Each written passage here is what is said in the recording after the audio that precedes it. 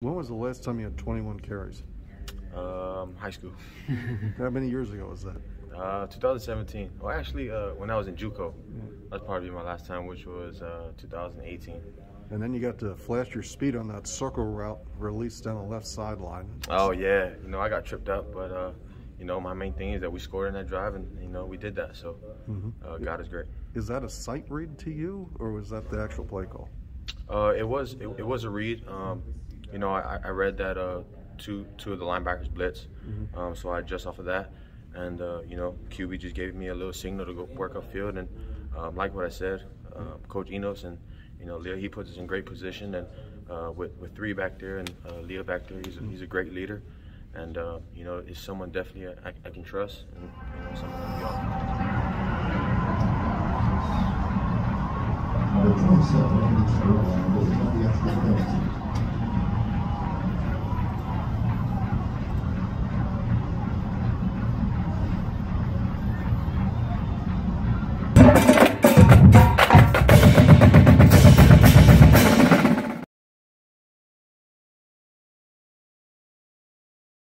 Viner Forgates makes your company work.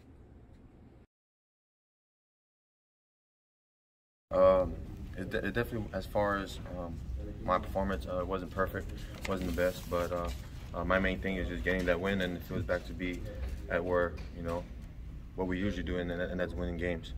And it definitely wouldn't be possible if it weren't for O-line up front, receivers blocking the perimeters, and our QB just making the perfect reads, and they made my job easier, and it just always feels good to win.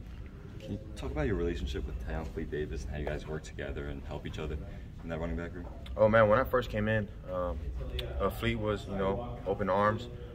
He welcomed me, and we're definitely we're competitive, and at the same time we help each other. We definitely have that bond off the field, which helps on the field. So he's like a big brother to me, and we always work with each other and try to do whatever it takes to help this team win. What was the mindset on that 4-minute drive when you and Tayon knew you kind of had to keep your offense on the field to win the game? Definitely make the correct reads and stay in bounds, and most importantly, just protecting the ball. It would have been crucial if we, fumble and whatnot, but my main thing was just getting positive yards, staying in bounds, and two hands on the ball. And with Coach Brooks, with a great coach like that, he basically teaches us every day about ball security and how it's important. And those are the things that kills us, in the past few games, was just turnovers. If it was fumbles and all that. So, that 4-minute drive, I was just thinking about, ball security. Did you notice Leah settle in at all? Coach Oxley mentioned kind of started the second half, maybe seemed a little more settled in. Did you notice that at all out there? What did you say? Talia settling in the second half. What do you mean by settling in? Just kind of being more comfortable out there. Did you notice a difference in him as the game went on? I feel like he's someone who's always comfortable. He's always prepared for anything that comes. And like what I said, he's just a great quarterback to have, and someone that's very trustworthy.